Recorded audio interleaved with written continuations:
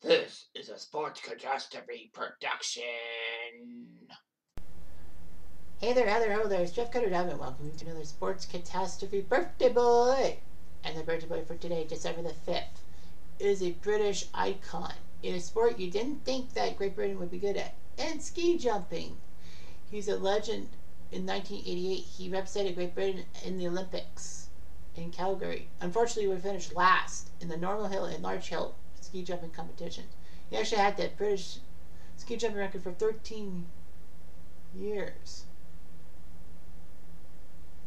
And actually has a movie named after him, Eddie the Eagle. His name is Michael Edwards.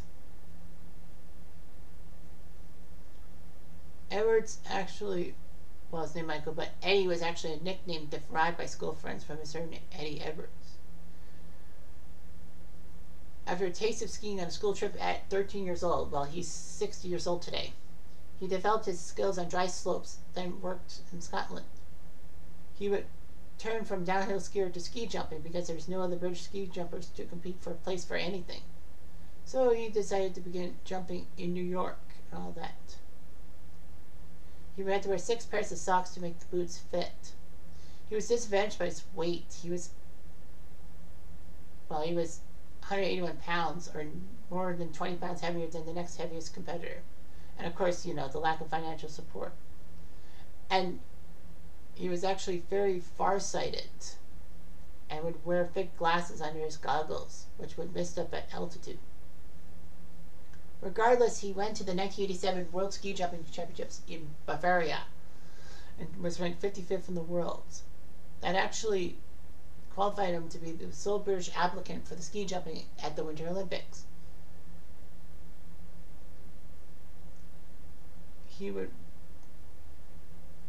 work as a plasterer and residing in a Finnish mental hospital because of the lack of funds for alternative accommodation. That's weird. So anyway, his 71-meter jump in Calgary was a British record for a long time. But anyway, the 1988 Winter Olympics happened and all that.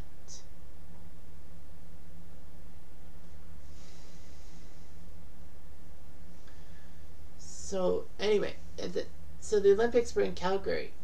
Eddie Edwards competed in the 70 and 90-meter events. So ski jumping, you take off from a hill, go down a ramp, and then you would fly off the ramp and then try to use your skis for distance and do style points.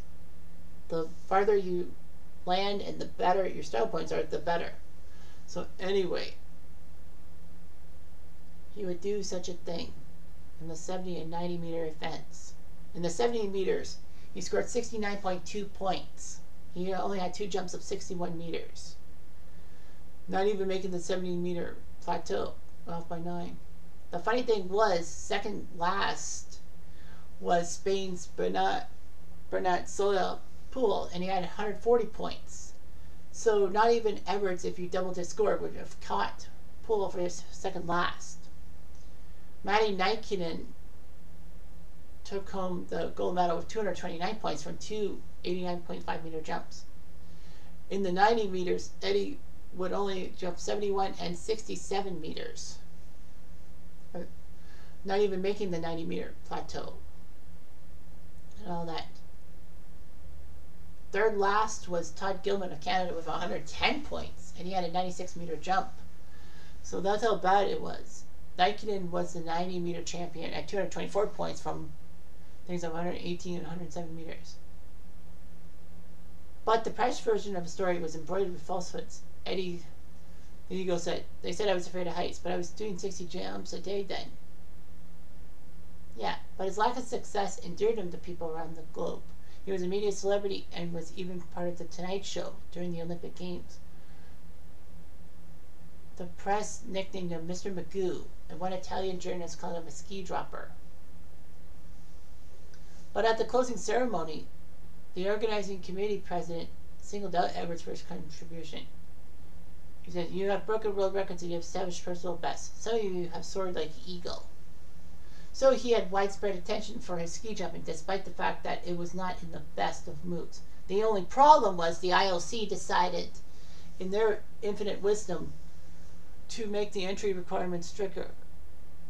The IOC instituted the Eddie the Eagle rule, which meant that Olympic hopefuls will have to compete in international events and be placed in the top 30% or the top 50 competitors, whichever is fewer.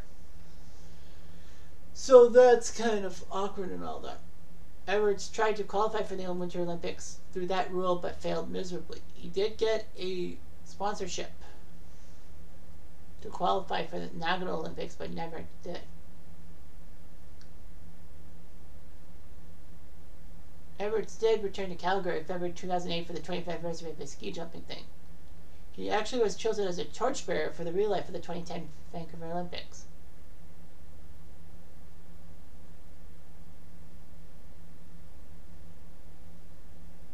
Anyway, he released a book called On the Piste, which is what the British call the ski resort, the ski hill. In 91, he actually recorded a song in Finnish called My Name is Eddie. Though he does not speak Finnish. Edwards learned the lyrics phonetically, and actually the song reached number 2 in the charts.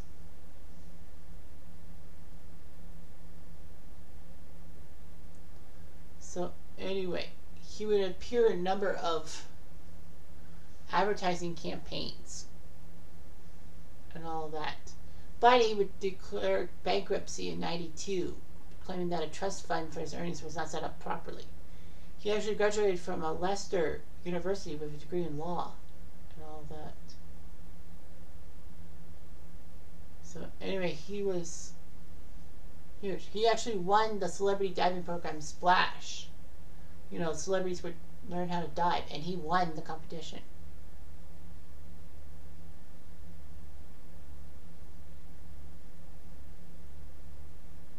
So anyway,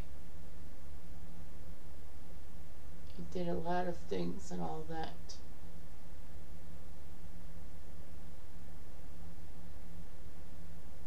So anyway, there was a biopic chronicling the life story of Edwards. It was planned since 2007, and rumors were that Rupert Grint was going to be Eddie the Eagle. And it was supposed to be after Grint completed work on the Harry Potter and the Deathly Hallows movie, but didn't work. But in 2015, 20th Century Fox acquired the film with a pair of people. Hugh Jackman was going to be in it. All that. Hugh Jackman would actually portray Eddie the Eagle's coach. And Christopher Walken was also there too, playing the coach's mentor. The film was released in early 2016 and got $46 million. In the UK, it was actually the highest grossing film of 2016, of course. There have been many other unbelievable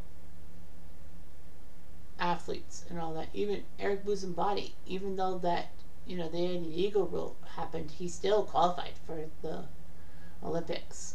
So yeah, I kind of felt that the IOC was being too strict on everything, saying they didn't want an Eddie the Eagle situation. But that was good for the IOC. That would have been good for the Olympic movement. But it doesn't matter. Eddie the Eagle did compete in the Olympics, and you can't stricken that from the record. Anyway, I'm Jeff Diamond. I do.